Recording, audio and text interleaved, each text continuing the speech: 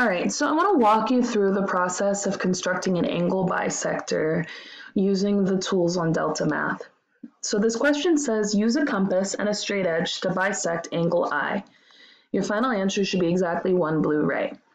Now, just like we do in class with the actual compass, we're going to center it at the middle of our angle, and we're going to create an arc of a given radius.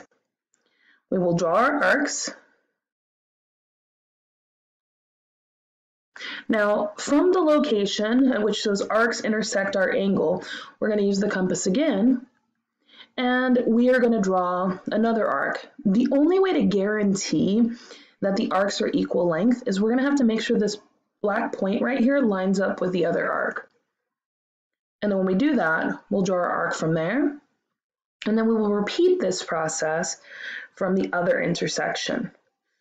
So we will click our compass, click on the other intersection, and then build our circle so that it intersects the other side.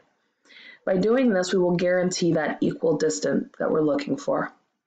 Once we have that, we will create our ray, which will serve as our angle bisector, and we'll make sure that it goes through the given point. And you need to make sure that you have exactly 1 ray.